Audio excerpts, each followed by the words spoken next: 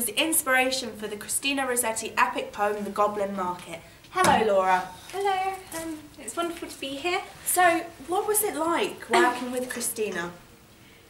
It was, to say the least, an enlightening experience, and one I'm so grateful for because, you know, I've been shunned by society, but Christina, she was one of the few people that could see past that and really listen to my story and write such a beautiful piece. So you think she did it justice? Oh, I definitely think she did.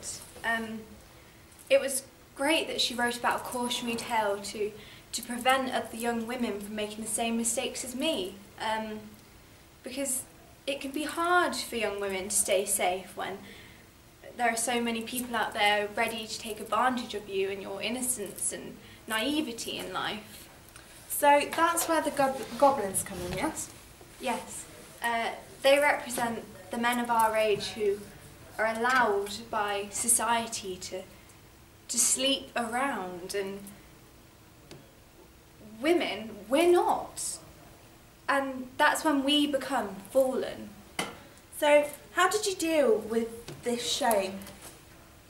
Not very well, actually. I suffered physically as well as mentally, and I aged years in a couple of days, and I worried my sister half to death, and all I could think about was my desire and pleasure of the sweet fruits, and this ruined me to other men.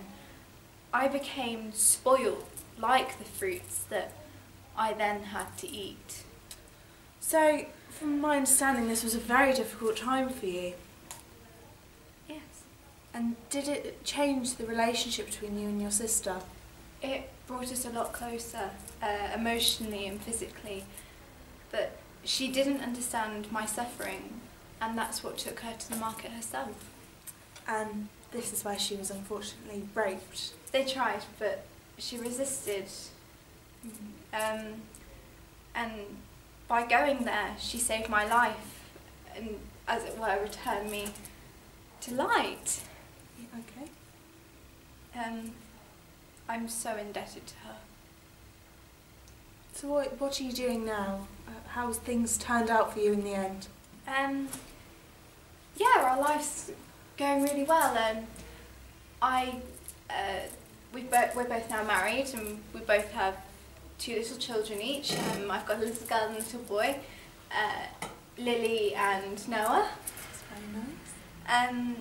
And we're both very happy, but no matter how many years go by, I won't forget, or I won't let my children forget the injustice that's happened to me, and I will show them what a cruel and terrible world we live in. Because there will always be goblins ready to take advantage of our innocence, and no matter how tempting this fruit, this temptation may be, there is always a catch, and it's not as good as it seems. Well, that's a very interesting point of view. Now we have a little twist for you, ladies and gentlemen. Well, yes, I would like you to meet a goblin who has kindly agreed to come speak to us today.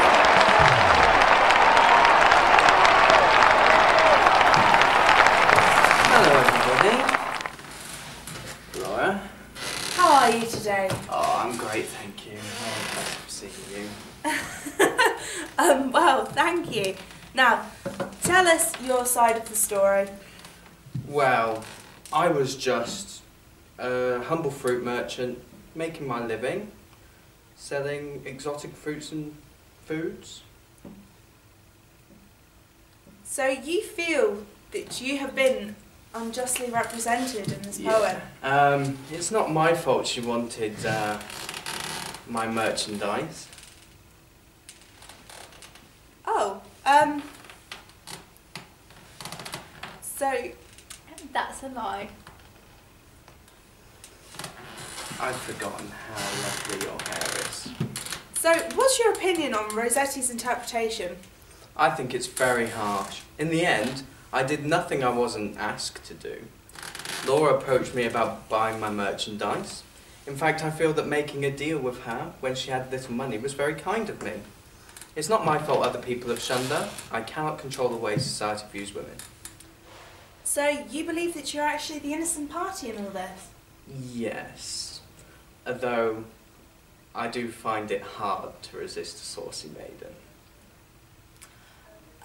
Do you believe that it's an unfair representation of men that Rossetti suggests? Yes. I, for one, believe that I would never have assaulted a woman the way Lizzie was assaulted by some horrible men. And I do feel that some of the imagery she uses was very harsh on men. So, Laura, do you agree to some extent that not all men are as animalistic as Rossetti suggests? I feel that what happened to me is a very real threat to women, and we need to protect ourselves from those who are capable of such horrific acts. And it doesn't matter if they're, you know, the nicest of men, which probably turns out if they're not like my husband, they probably won't be. But men like him and his whiskers, they're disgusting.